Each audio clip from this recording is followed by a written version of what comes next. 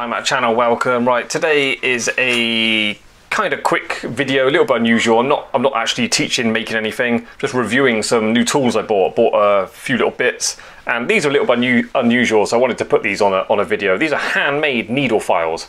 Never saw these in England. It appears to be a Japan only thing. They are very crafty and metalworky out here, so I'm not surprised people are making needle files by hand. I've got two. I just bought a new one. This one I've had a little while and it's been really good, so that's why I confidently bought this. More expensive than what you normally get from Vallorbe and that, but kind of bit of novelty to them, and yeah, I appreciate the they're not as finished as nicely as like the proper machine-made ones, but I kind of like that. They've got a bit of soul, bit of character, and they work fine, so I happily paid more for them. So anyway, so that's what this video is about. And get into it after. So thank you to a new patron, Asaf. Thank you very much, Asaf. Asking for patrons supports the channel, enables me to continue making videos. If you're new to me, I've basically got 25 years experience hand making jewellery, so I specialise in specialised in the high-end bespoke handmade stuff. Now I'm out here living in Japan, I've sort of converted to just sharing my knowledge that I've acquired over the years. So yeah, if you want to click like and subscribe first of all, or take it a step further, become a Diamond Mounter patron. It's patreon.com/diamondmounter. If you join, you'll get a shout out on the next upload after you join. You'll get access to the new YouTube videos 2 weeks before they go public on YouTube, and then also the main reason people join is you get access to all the full instructional guides. So I make these like hour, 2 hour plus long videos, start to finish, like fully making pieces of jewellery. So from £10 a month, it's a cheap way to get your hands on some jewellery making content. So anyway, let's get into it. Okay, so I just got these out to do a comparison. These are previous ones I bought, machine made ones. Having a close look at them. Right, people who've watched my videos in the past, yeah, if you're new to my channel, basically you'll get to know me, yeah. I'm always complaining about the tools us jewellers have to use. They're quite often overpriced and crap. And I just spotted something about these ones. I picked these out because this one is Vallorbe, this one is F.Dick, two well-known brands for files. So I'll show you these machine-made ones of two different brands. So there's the endlet, a little bit of milling. Then the brand's usually stamped down the bottom. Garden, little fishy, Vallorbe, Swiss made. Okay, this one was the F.Dick. Have a look at the end. A little bit different on the end. Milling's a little bit different. F.Dick brand, arrow, cut to refers to the coarseness of the teeth. Swiss made. But looking at them side by side, the teeth are different, but the way they're all chamfered off and stuff, I reckon these file tool manufacturers, I reckon they just buy that blank, they're all the same, from the same place, and then they just do a bit of cutting themselves. So very, very similar files. I mean, look how similar they are. Considering these are two different brands, they're so similar. It's like this, it's like they both own the same machine. They've just got out different settings or something. I don't know. It's the same, literally the same tool out of the same type of metal, just cut ever so slightly differently. Basically, quality. I would say the quality is exactly the same. There might be a slight variation on the milling. The ends cut different. I don't know, they're so similar. I can't really tell you there's one brand better than the other. Anyway, that's the machine ones. And compare that to the handmade ones. You'll see what I mean about rough and ready. I mean, different bits of metal, totally different. That one's much thinner. Really quite thin from the side, look. Not just like round on the end. All sort of burnt looking. Still like heated up.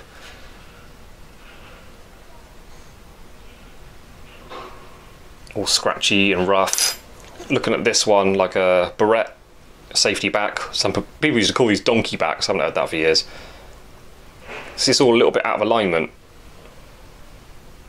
Doesn't go to a point nicely. Let's have a look at the teeth. Down the sides.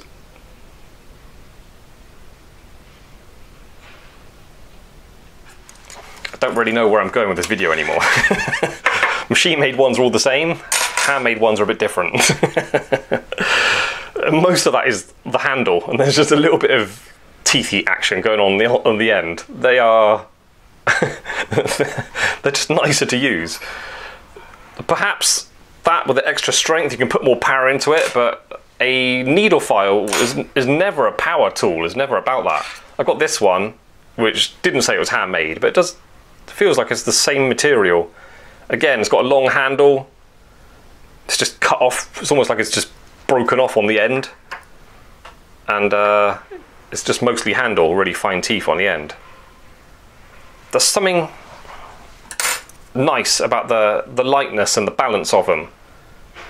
Pick this out, this is made from a previous video a long time ago. So yeah, look, all that's handle, which might seem unusual to you, but look how it sits in my hand.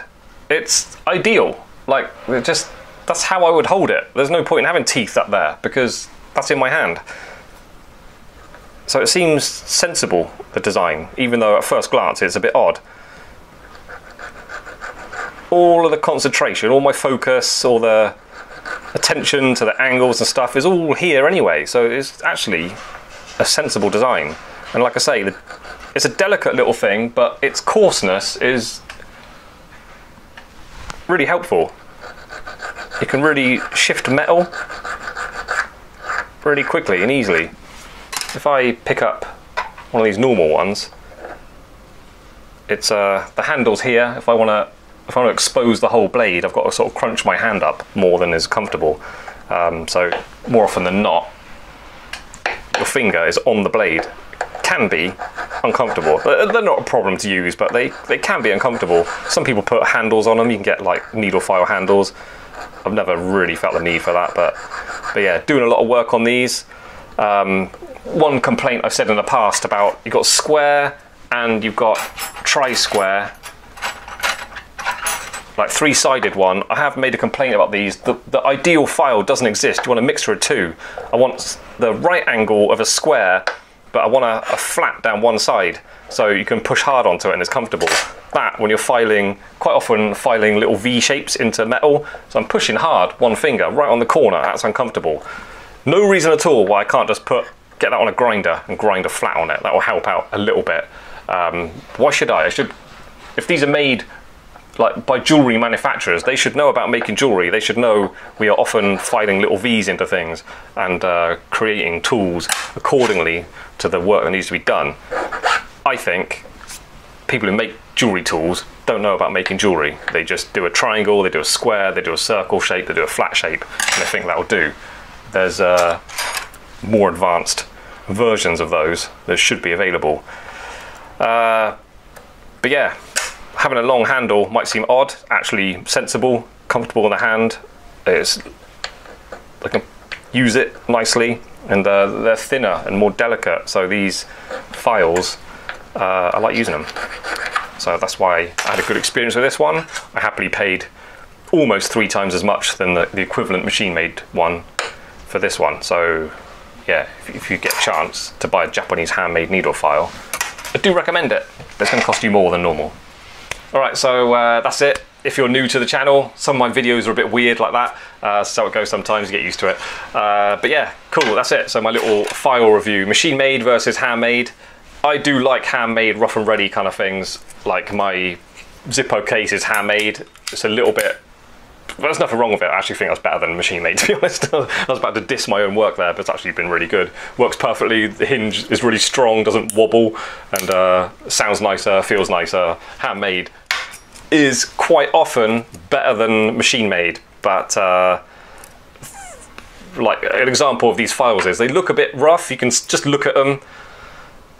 They're a bit burnt, the surfaces are a bit rough and ready, and perhaps they don't look as perfect as a machine-made one, but they're nicer to use and they work perfectly well, so no problems there. So yeah, handmade is often better than machine-made, even though at first glance it might not be. Anyway, so yeah, waffling on.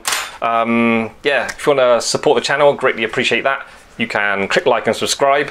If you want to take a step further, you can become a Diamond Mount member. Look for a join button on the YouTube page, just on there somewhere.